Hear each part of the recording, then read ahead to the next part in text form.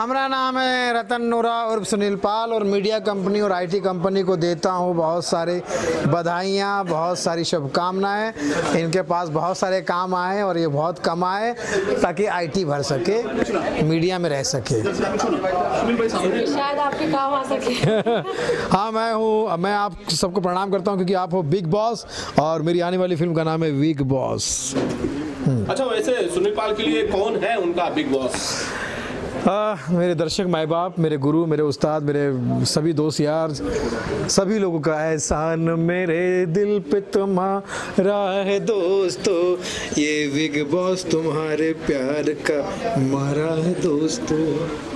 सुनील भाई, इनके जो दोनों दोनों पार्टनर्स हैं यहाँ पर, काफ़ी यंग है वो, और उनका ये इनिशिएटिव है बेसिकली, उनकी ये कंपनी है। क्योंकि आजकल तो आईटी भरना और मीडिया में रहना ये यंग लोगों का ही काम है, क्योंकि पुराने तो रिटायर हो जाते, रिटायर लोग तो फिर आईटी भरते नहीं है। तो मुझे लगता है कि खुशी की बात है कि दोनों पार्टनर मिलकर इस चीज़ को आगे बढ़ा रहे हैं, यंग एज में एंगेज हो गए हैं, अच्छी बात है। और ये अच्छा काम करेंगे तो हम कलाकारों को भी बहुत अच्छा काम मिलेगा, अच्छा काम मिलेगा तो ऐसा दाम मिलेगा, अच्छा दाम मिलेगा तो अच्छा नाम मिलेगा, और जब अच्छा दाम और अच्छा नाम मिलेगा तो हम भी आईटी भरने के लायक रहेंगे। इलेक्शन आ रहे हैं, क्या कहना चाहेंगे? इलेक्शन आ रहे हैं अभी, तो इलेक्शन में हर लोग पार्टी से जुड़ रहे हैं, आप किसी पार्टी से जुड़ने वाले हैं, क्या कहना? मैं किसी पार्टी से नहीं जुड़ने वाला हूँ, लेकिन आजकल मैं चर्चा में देख रहा हूँ दो ही पार्टी है। कुछ कलाकार बीजेपी में जा रहे हैं, कुछ कलाकार कांग्रेस में आ रहे हैं, और फिल्म अभिनेता बहुत सारे आ रहे हैं। वो फिल्म अभिनेता की जो अब फिल्मों से रिटायर हो चुके, अब करे क्या, कुछ करने के लिए रहा तो नहीं, चलो बोले चलो राजनीति कर लेते हैं, राजनीति में चले जाते हैं, तो अच्छी बात है, खुशी की बात है। यहाँ तक कि गौतम गंभीर क्रिकेट प्लेयर भी आ गए, तो मुझे लगता है कि ये एक बहुत अच्छी पहल है। और जो इलेक्शन का जो वोटिंग का टाइम आने वाला है, मैं निवेदन करता हूँ सबसे कि आप अपना कीमती वोट ज़रूर दें, उसको दें जो आपको लगता है कि देश के हित के लिए सही है। ज़रा सा भी किसी बहकाव में ना आए, देश के लिए सोचें। जय हिंद। बॉलीवुड के किसकी तरफ निशाना है? आपने बताया नहीं नाम, क्रिकेटर का तो ले दिया। हाँ, कि काम नहीं है, किसकी बात कर रहे हैं? राजू श्रीवास्तव जी आ गए भैया, हम भी आ गए। शत्रुघ्न सिन्हा का भी नाम है, सपना चौधरी। यस, सपना चौधरी यानी मतलब एससी मतलब सपना चौधरी, और एससी मतलब स्टैंड अप कॉमेडियन। तो मुझे लगता है कि ये जो चीज़ है जो मिल रही है, और साथ में चारों तरफ फैली है हवा, चारों तरफ फैली है हवा कि बीजेपी ज्वाइन करेंगे, निरहुआ कर लिया तो बहुत। आजाद खान भी आ रहे हैं। हाँ, तो मैंने कहा ना कि भारतीय जनता पार्टी और बीजेपी कांग्रेस ने ये ओपन कर दिया दरवाज़ा। मित्र, आप सब हमारे मित्र हो, जितने दुनिया में पॉलिटिक्स करना चाहते हैं, चाहे अभिनेता हो, नेता हो, क्रिकेट, सब आ सकते हो। तो वहाँ जा रहे हैं, जो वहाँ नहीं जा सकते वो यहाँ आ रहे हैं। तो दोनों ही पार्टी के बल्ले बल्ले हैं, और दोनों ही पार्टी की चर्चा बहुत खतरनाक है। आप इंडियन टीम के बारे में क्या बोलना चाहेंगे? अभी क्रिकेट चल रहा है फिलहाल में, तो इंडियन टीम हमेशा से ही बहुत अच्छी खूबसूरत रही है। हर खिलाड़ी बहुत खूबसूरत रहा है, खेलने में भी और देखने में भी। तो मुझे लगता है कि इंडिया को खूबसूरत तरीके से प्रेजेंट कर रहे हैं। तो 2020 का जो IPL शुरू हुआ है, मेरी शुभकामना है। मुझे लगता है कि IPL में ये बहुत नाम कमाएंगे और बहुत नाम कमाएंगे। एक सवाल मेरा है देश से रिलेटेड, क्या होता है कि हर बार उंगलियां उठती है, चाहे जैसा भी नेता बने जी, अभिनेता भी नेता और नेता भी नेता, तो हर किसी की ख्वाहिश होती है कि अच्छा नेता बने। चुनाव होने वाला है, तो भारत का प्रधानमंत्री कैसा होना चाहिए? निष्पक्ष होना चाहिए। भारत का प्रधानमंत्री गरीबों के लिए सोचने वाला होना चाहिए, किसानों के लिए सोचने वाला होना चाहिए, मज़दूरों के लिए, जवानों के लिए, देश के फौजियों के लिए, जो ग्राउंड लेवल पे जो धरती माँ से जुड़े हुए हैं, चाहे किसी भी तरीके से हो, किसान हो, जवान हो, कोई भी हो, उनके लिए सोचने वाला होना चाहिए। और एज़ वेल एज़ वो हमारे देश को आगे बढ़ाने वाला भी होना चाहिए। तो मुझे लगता है कि जिसमें भी ऐसा दम खम हो, हम सबको उन्हीं के साथ जाना चाहिए, उनको ही वोट देना चाहिए, चाहे वो जो भी हो। आपको लगे, जिसको भी लगता है कि भैया वो आगे बढ़ा सकता है, तो प्लीज़ आप अपने पसंदीदा नेता को आगे बढ़ाएं, और ये सोचिए कि वो आगे नहीं बढ़ेगा, उसके ज़रिए हमारा देश आगे बढ़ेगा। सुनील भाई, एक सवाल, जैसा कि प्रधानमंत्री की बात हुई तो मैं मुख्यमंत्री की बात करता हूँ। यूपी के एक्स CM अखिलेश यादव के खिलाफ दिनेश लाल यादव निरहुआ इलेक्शन कंटेस्ट करने वाले हैं। आपको लगता है कि निरहुआ जीत सकते हैं? बिल्कुल कहा तो नहीं जा सकता, क्योंकि इन दिनों जो है दर्शकों वोटर्स जो है बहुत स्मार्ट हो गए हैं, तो पढ़े लिखे हैं, तो मुझे ऐसा लगता है कि मे भी जीत सकते हैं। और मेरी शुभकामनाएं, क्योंकि नीरव अभी हमारे दोस्त हैं और वहाँ पे तो एक्स CM हमारे अखिलेश भैया है, तो मैं समझता हूँ कि आज के ज़माने में कहा नहीं जा सकता, जो भी सही काम करेगा, जिसके अंदर भी जोश दिखेगा, जिसके अंदर भी हमको अपना भविष्य दिखेगा, हमारा वोट उस निकल जाएगा। आज ये नई ऑफिस का उद्घाटन किया गया है, बहुत सारी बातें हो रही। सबसे पहले तो ये जो दोनों कंपनियां, इनके बारे में बताएं। ओके, जो पहली कंपनी है हमारी वो है एलिनाटिक इन्फोटेक, जो कि IT कंपनी है। हमारे ऑलरेडी क्लाइंट्स है जो UK USA में है, and we are trying to expand in India. And obviously I have friends जो हमारे दोस्त लोग हैं काफ़ी इंडस्ट्री में, तो हमने साथ में मीडिया कंपनी भी चालू की, जहाँ हम लोग celebrity management, social media, digital marketing, उनका प्रमोशन पूरा देखेंगे हम लोग। So this is the concept of this new office. Please introduce my partner Nishikant Wagh, he is an engineer. Yeah, hi. So basically, as Arman said, of course, this is an IT company and a production house in a collaboration. So the IT company works as a web development company wherein we have different services for the upcoming market and for the upcoming businesses. That, like you guys all know, that all the businesses, all the upcoming startups and everybody needs a web platform, yeah.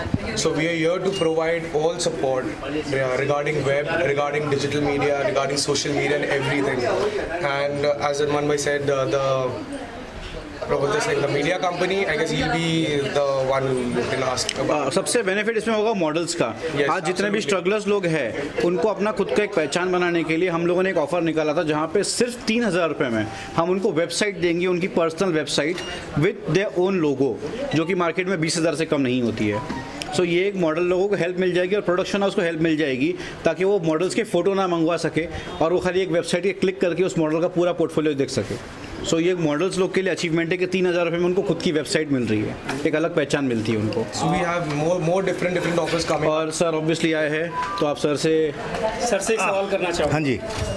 जिस तरह से media का कार्य शुरू कर रहे हैं, आज बाहर की कंपनियां यहाँ पे आई है, वेब सीरीज फिल्में जो बन रही हैं छोटी छोटी 15 मिनट की, 20 मिनट की, उसमें ज़रूरत से ज़्यादा अश्लीलता भी दिखाया जाता है, एक्सपोज बहुत ज़्यादा रहता है, बोल्डनेस बहुत ज़्यादा रहता है, जो समाज के लिए बेहद हानिकारक भी है, क्योंकि समाज में कहीं ना कहीं अश्लीलता फैलता है वो देखने के बाद। इस पर आपकी क्या प्रतिक्रिया? देखिए, मेरी प्रतिक्रिया ये है कि अगर हम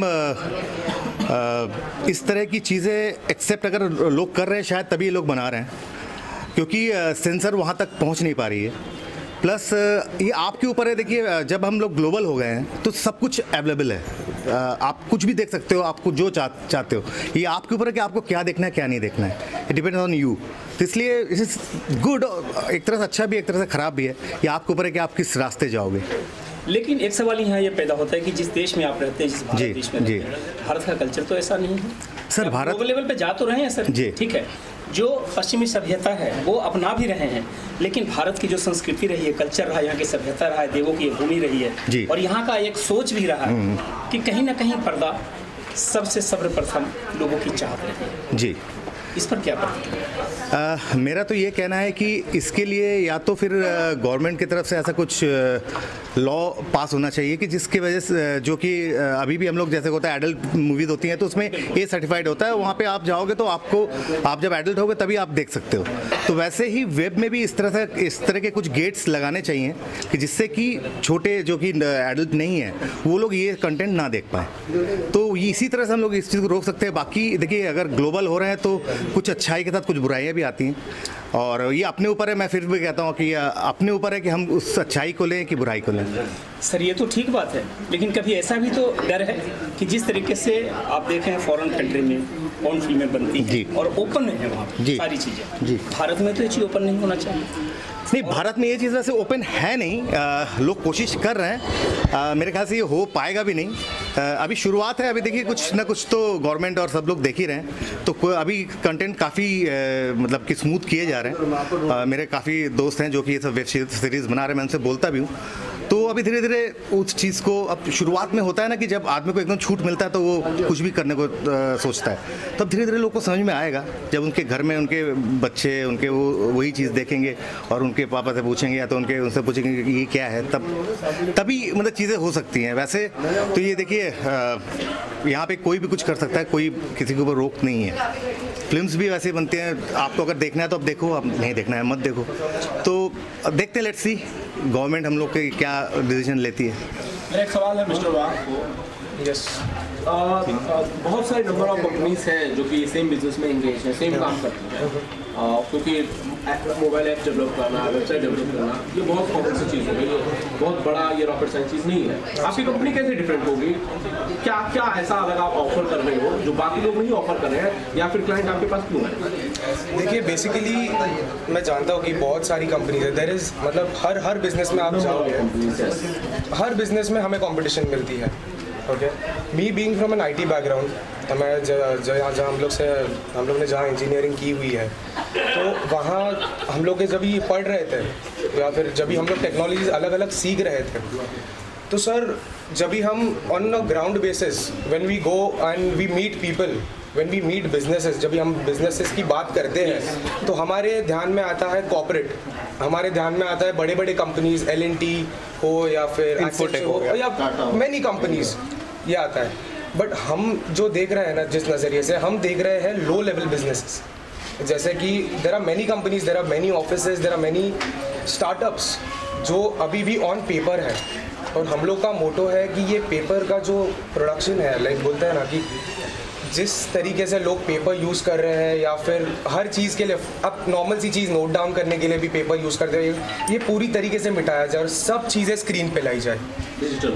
yes, everything, our motive is to get each and everything in your pocket. और सर आपका सवाल का जवाब ये भी एक है कि आज L&T है, Infotech है, बड़ी बड़ी कंपनीज है, दे आर सस्टेनिंग, राइट, वो लोग चल रहे हैं, बट उनके अलावा और भी ऐसी हमारी जैसी बहुत सारी कंपनीज है, वो भी तो पैसा कमा रही है ना सर। सो ये कस्टमर पे डिपेंड करता है कि वो किस पे भरोसा कर सकता है और उसको क्या चीज़ चाहिए। अगर हम इंजीनियर्स, अगर हम फ्रेश, वो भी उतनी ही करेंगे।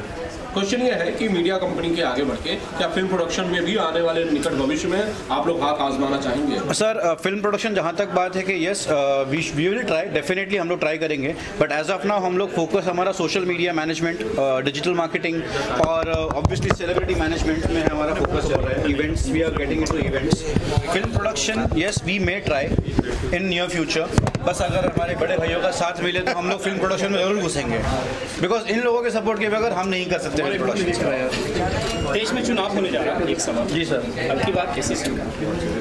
सर कैसी सरकार में लग रहा है सर, किसकी सरकार नहीं होगा?